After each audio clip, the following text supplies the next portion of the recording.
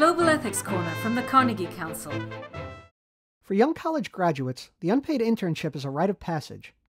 All across Europe and North America, offices are brimming with young and able interns, eager to devote their summers, semesters, and sometimes even years. Many have college-level degrees and college-sized debts, but most will earn nothing for their efforts. In an era in which wages and work hours are regulated, what justifies the unpaid internship? Is free labor fair labor? The debate on unpaid internships has brewed for several years. It accelerated in the aftermath of the global financial crisis, when job scarcity increased the appeal of unpaid job placements.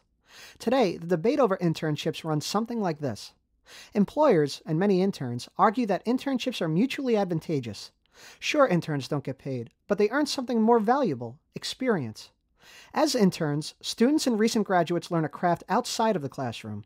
They establish networks, collegial relationships, and ultimately build the foundation needed to find the job of their choice. Critics are more skeptical. They say unpaid internships often violate existing labor laws. Particularly in for-profit companies, interns act as unpaid hired hands. Rather than learn a trade, they learn the how-tos of office drudgery, making coffee, sending faxes, and learning the intricacies of the office printer. Rarely are they exposed to substantive work. Others point to the inequity of internships. Because interns work for free, only the well-off can afford to take them. With rent to pay and college loans to meet, a lack of internship experience can put students of more modest means at a disadvantage. This means that wealth, not merit, determines the likelihood of future employment. As you weigh the debate on unpaid internships, where do you stand?